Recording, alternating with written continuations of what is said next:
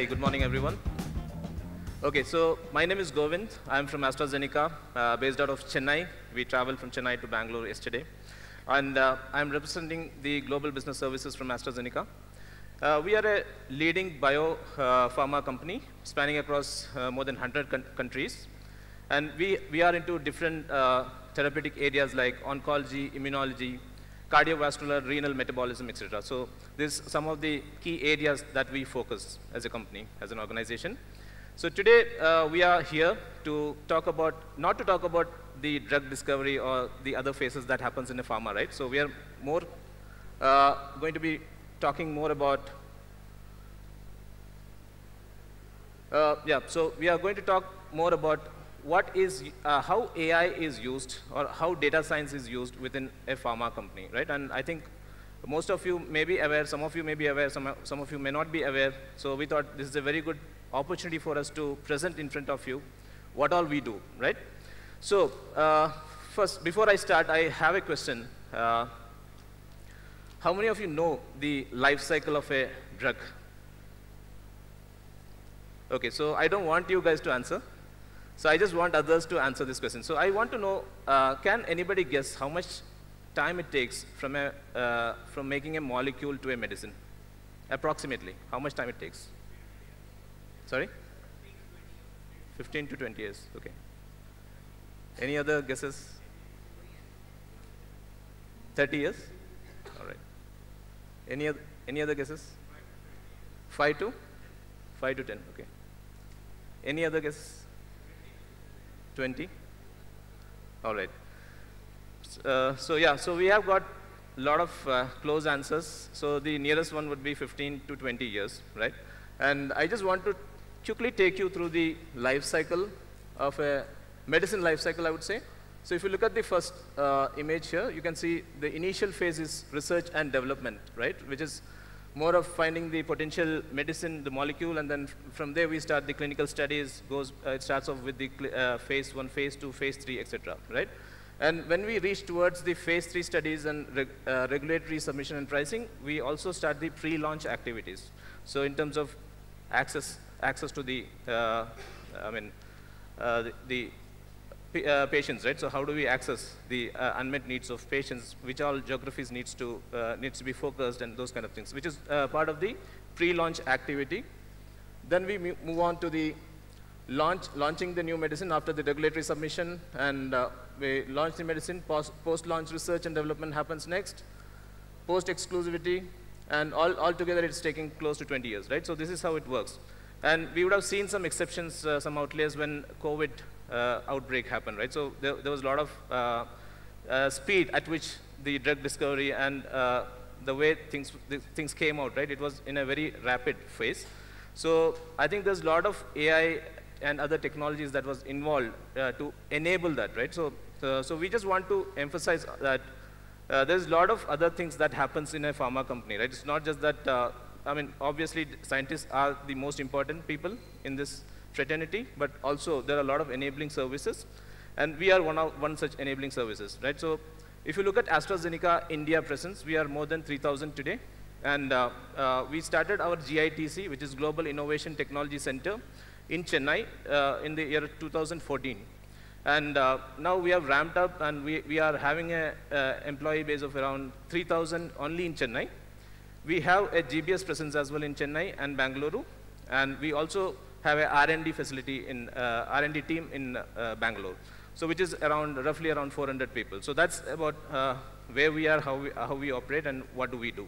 All right. Now I'll request my colleagues to talk more on what we do in terms of data science and AI in healthcare. And post that, we'll also have some sort of interactions with you. We just want to hear your questions, right? We really want to understand what are your queries about, or maybe what are your expectations about a pharma company, or how do you see yourself if you want to be a part of a pharma domain? What are your expectations, and how we'll try our best to answer those questions. So thank you, everyone, and I'll hand it over to Dinesh now. Thank you.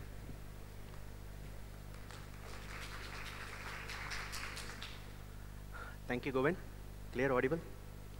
Fine. So, whenever I meet someone new, or someone from my past, the first question that I receive is like, and I say like I work in a pharma industry, the first question is like, oh, you manufacture medicines. Immediately followed by the next question, but you studied computers, right? But what are you doing in a pharma? The next 6 minutes, I'm going to briefly elaborate what I briefed them. Good morning, fellow Cyphers. I'm Dinesh Ramu from AstraZeneca. To make this session more interesting, at least that is what I believe, let us do a mass role play. Let's put us all in the shoes of a pharma CEO. So let me tuck my tummy a little in. Our CEO is a bit fit. As a pharma CEO, what do you do first? Any options? Okay. Okay. Great. So as a pharma CEO, obviously the first thing that a new CEO has to do is discover new drugs. As Govind explained, a drug discovery process is a complicated one taking multiple months. There are like several professionals involved in a drug discovery.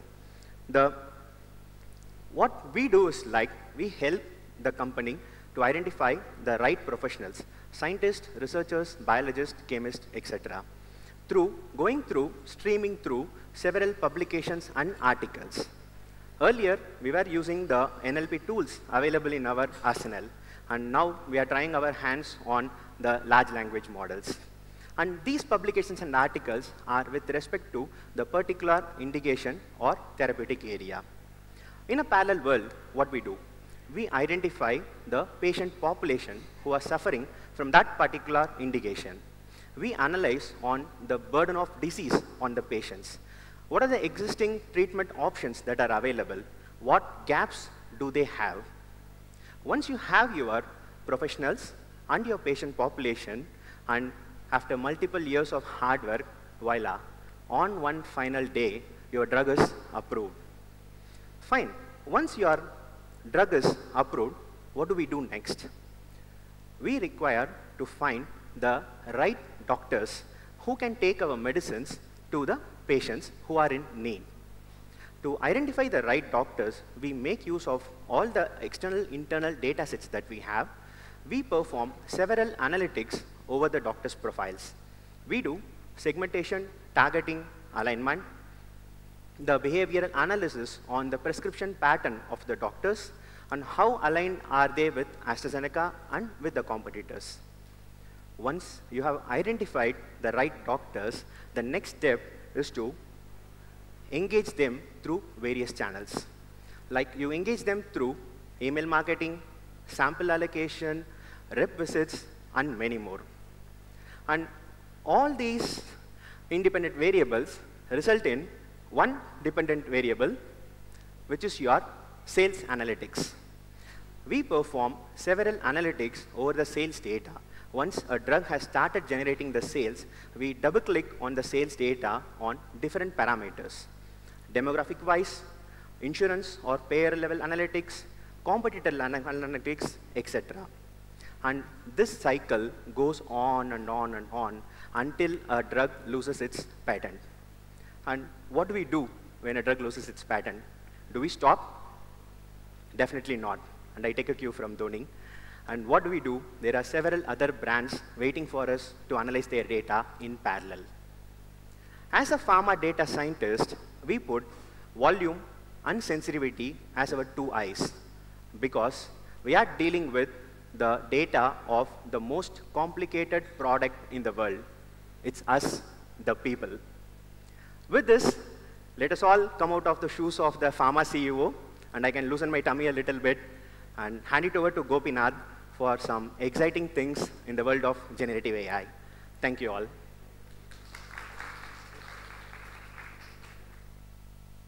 Thank you, Dinesh. Hope I'm audible. Okay. So now you all understood what is the past or how the analytics has been working for healthcare for past many decades. Now let's try to move little forward and see how the present looks. So there comes the mandatory generative AI sessions now. Okay. So now people who are here, come let's understand and imagine what could be one of the key challenge or a problem for any global organization, especially if an organization that is serving patients for across more than 100 countries in 6 continents. So the problem would be like every day people and systems are generating huge amounts of data and also at the same time consuming data. So this creates a big data problem. So any business users who wants to get into this data, traverse through that both in unstructured and structured format and find some quick insights, it's not almost easy. You need to have a special team, analysts who jump into the data, find the insights for you. It might take its own time.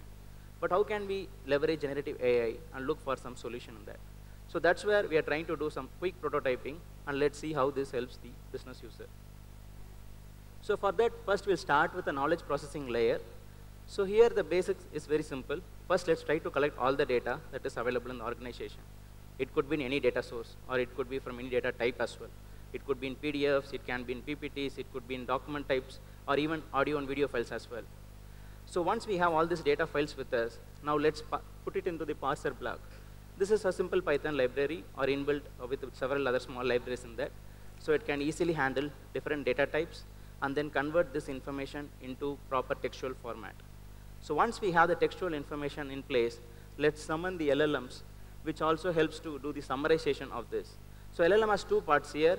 First, we'll look at the part that is helping us in the summarization.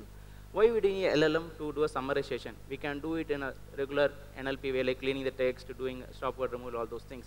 But what happens is the quality of the embeddings that is generated from the textual information reduces. So now we have the LLMs that can help us to create summaries of the information that we have. The quality of embeddings, that is the next step, is going to be slightly higher. So how do we do these embeddings?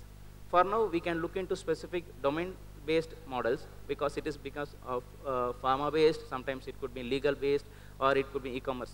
But the model that you are going to use should have higher accuracy or able to have relevant embeddings creation for a particular domain that you are choosing. Once we have these embeddings in space, just let's imagine it is like an organized library with a searchable and smart way to identify information in short span of time. All this is fine.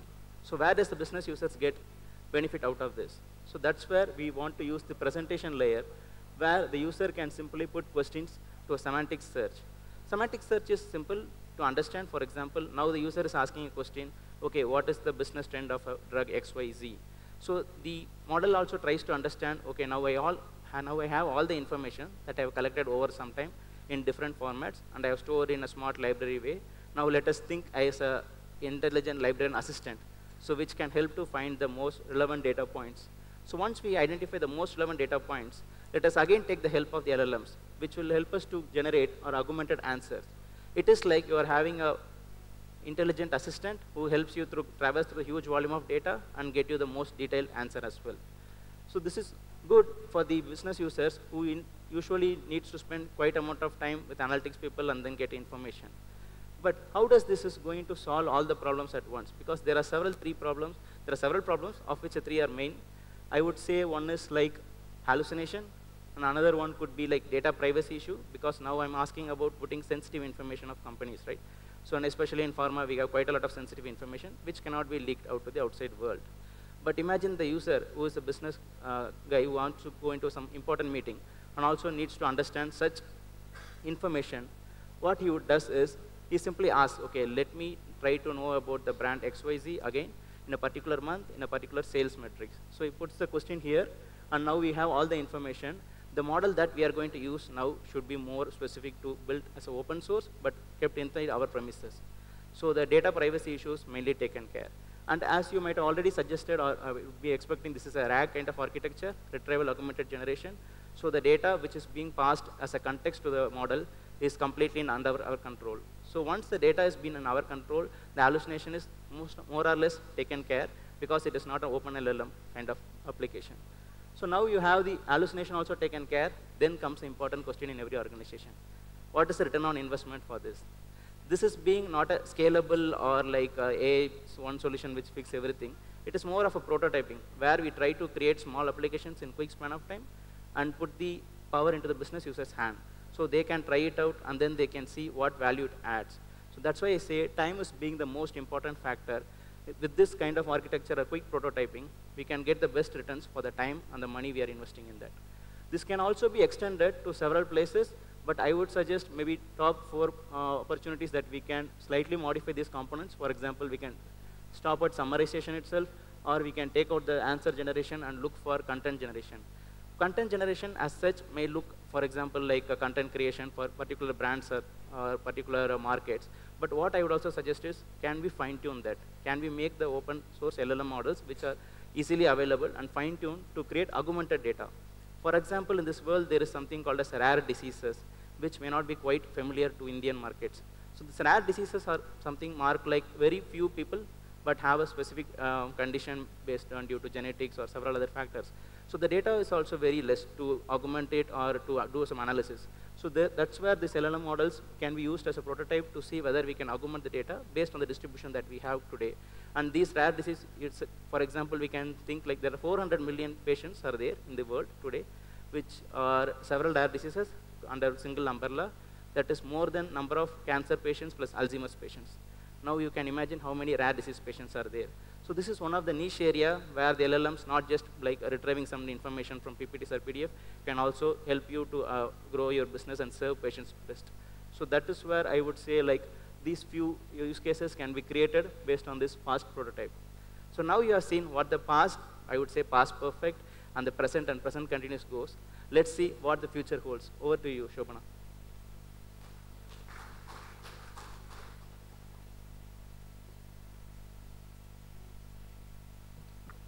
Am I audible? Yeah? All right. Thank you so much, Gopinath. I'm Shobana. I lead a data science team within AstraZeneca. So we have seen, more about drug discovery, pharma analytics, and, like separate solutions as well. I'm here to talk about, the future of work, and I've intentionally chosen to look at the broader perspective, right? So even within a pharmaceutical organization, you have the finance team, you have the HR team, you have the legal team, you have multiple teams that work together. And it's not just the R&D, but every domain within the organization is utilizing AI. So the future of work, the main theme that I'd like to present is how do you embrace AI, as a collaborative partner. I think this is an excellent time to be in AI. There has been curiosity for quite some time around, what AI can do. But now, along with curiosity, there is also acceptance. People want to, see what is the solution that you can build. So we've been receiving multiple problem statements from different domains where people are coming to us with questions and they want to see if, we can build an AI solution for them. So this is a time where we have a lot of opportunities. And these are the opportunities, that we need to utilize to make our transformation ahead. This is probably an example that multiple of you, have heard of multiple times, where, we talk about calculator, right? And I think there have been like a lot of articles as well about it. So I'm probably going to reiterate and talk about it because this is an example that resonated with me the most. So when the calculators were invented, there was a huge, discussion around mathematicians and scientists, them being replaced by calculators. But in reality, what happened is that they were able to make, they were able to progress leaps and bounds in their research areas.